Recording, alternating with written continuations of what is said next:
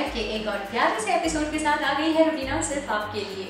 Warm welcome करती हूँ आपका हमारे इस शो में। इससे पिछले वाले एपिसोड में मैंने आपको पोमोग्रेनेट पील पाउडर से जुड़े काफ़ी इफेक्टिव से होम फेस पैक्स और इफेक्टिव सी होम रेमेडीज आपके साथ शेयर किए थे, और आज भी उसी सिलसिले को बरकरार करते हुए मैं कुछ इफेक्टिव सी होम रेमेडीज और फेस पैक्स लेकर आई हूँ सिर्फ आपके लिए। तो चलिए बढ़ते हैं हमारे इफेक्टिव सी होम रेमेडीज और फेस पैक्स की तरफ। तो हमारी सबसे पहली इफेक्टिव सी होम रेमेडी है हमारी हड्डियों से जुड़ी। आप पोमोग्रेनेट पील पाउडर का सेवन करके अपनी कमजोर हड्डियों को मजबूत बना सकते हैं। जी हाँ, जैसे कि हमें जॉइंट पेन्स होते हैं, जैसे कि आफ्टर द एज ऑफ 30 हमारी हड्डियां जो है वो कमजोर पड़ने लगती है, तो पोमोग्रेनेट पील पाउडर जो है उसमें एंटी इन्फ्लेमेटरी प्रॉपर्टी पाई जाती है, एंटी बैक्टीरियल प्रॉपर्टी पाई जाती है, जो हमारी हड्डियों को कमज़ोर होने से रोकता है और साथ ही साथ हमारी बोन्स को जो है स्ट्रॉन्ग करता है। बस आपको ये करना होगा कि एक गिलास पानी ले लीजिए, उसमें 2 टेबलस्पून पोमोग्रेनेट पील पाउडर को ऐड कीजिए, उसमें थोड़ा सा नमक स्वाद अनुसार डालिए और साथ ही साथ डालिए आधा नींबू का रस। इन तीनों चीज़ों को अच्छे तरीके से मिक्स कर लीजिए और इस पानी का सेवन आपको करना है दिन में एक बार। 2 से 3 महीने तक इस रेमेडी का इस्तेमाल करके आप अपनी वीक बोन्स को स्ट्रॉन्ग कर सकते हो, अपनी हड्डियों को मजबूत बना सकते हो। चलिए इसी के साथ बढ़ते हैं एक और इफेक्टिव सी होम रेमेडी की तरफ। अगर आपको हो रहा है हेयर फॉल, या अगर आपके सिर में हो गए हैं डैंड्रफ जिसकी वजह से आपके बाल जो है वो गिरते जा रहे हैं, तो सिर्फ आपको इतना करना होगा कि आप जो भी ऑयल अपने स्कैल्प में अप्लाई करते हो उस ऑयल को थोड़ी सी कटोरी में ले लीजिए और उसमें 2 से 3 टेबलस्पून आपको पोमोग्रेनेट पील पाउडर के डालना है। अच्छी तरीके से मिक्स कर लीजिए। अब इस तेल को जो हमने कटोरी में निकाला है इसे आप थोड़ा सा हल्का सा गुनगुना कर लीजिए।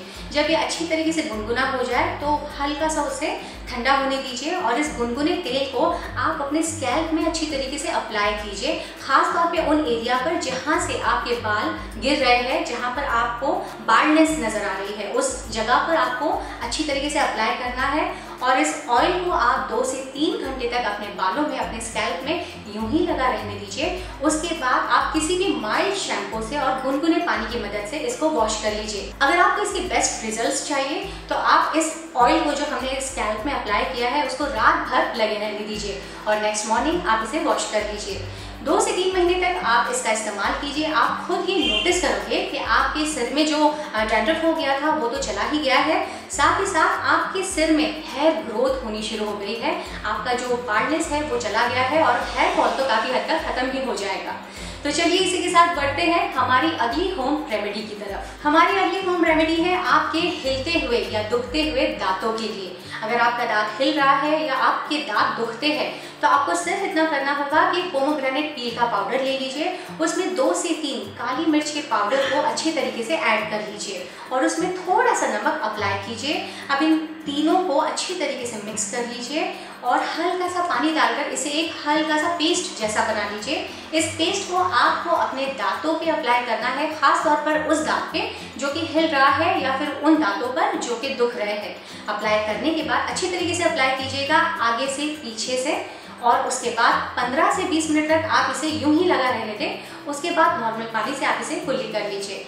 15 से 20 दिनों के अंदर ही अंदर आप खुद ये नोटिस करोगे कि आपका जो दांत हिल रहा था वो अपनी जगह पर फिर से फिक्स हो चुका है। जी हाँ, और साथ ही साथ आपका जो भी दांत दुख रहा था वो सारे दर्द से आपको निजात भी मिल जाएगी। तो ये थी बहुत ही इफेक्टिव सी होम रेमेडीज जो कि मैंने अभी आपके साथ शेयर की है, लेकिन इसके अलावा भी मेरे पास बहुत सारी इफेक्टिव सी होम रेमेडीज और टिप्स मौजूद है पोमोग्रेनेट पील पाउडर से जुड़ी, जो मैं आपको बताऊंगी मेरे अगले एपिसोड में। बिल्कुल मेरे एपिसोड्स को देखिएगा और अपने फीडबैक्स और कमेंट्स मुझे ज़रूर बताइएगा। मेरे वीडियो को लाइक और शेयर ज़रूर कीजिएगा यूट्यूब पे, फेसबुक पे, व्हाट्सएप पे, ट्विटर पे, और हमारे चैनल को भी ज़रूर सब्सक्राइब कीजिएगा। लेती हूँ आपसे विदा इसी बातें के साथ कि फिर से हाजिर हो जाऊँगी मैं ऐसे ही इफेक्टिव सी होम रेमेडीज और टिप्स लेकर सिर्फ आपके लिए।